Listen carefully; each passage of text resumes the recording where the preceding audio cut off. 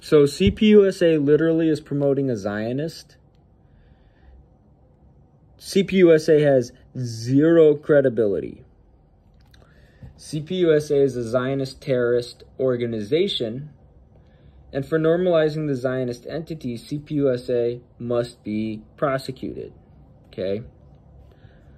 This is the goofball they fucking promoted. Okay? This guy. Now, this guy is a Zionist terrorist. This guy was in the IOF. This guy was a Nahal paratrooper. Okay? So he's a terrorist. This guy is a Zionist. Okay? He's a Zionist squatter. His political party is blatantly Zionist. And that's the reason I don't call myself a Marxist anymore, is because of Joint List. I call myself an Islamist, right?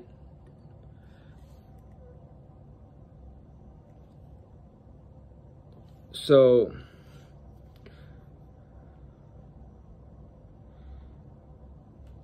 again, that's who he is. He's a Zionist terrorist.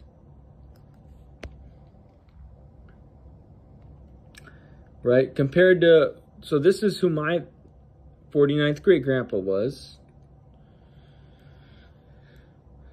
Right? Again, 1/8 Palestinian.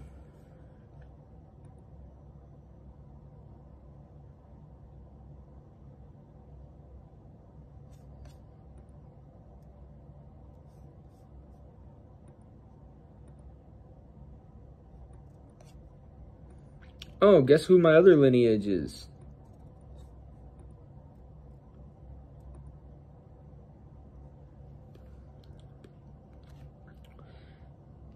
My other lineage, on my maternal grandpa's side, is Prophet Muhammad sallallahu alaihi wasallam, right? So not only am I a descendant of the greatest ever Umayyad general, but also I'm a descendant of the literal messenger of Allah sallallahu alaihi wasallam.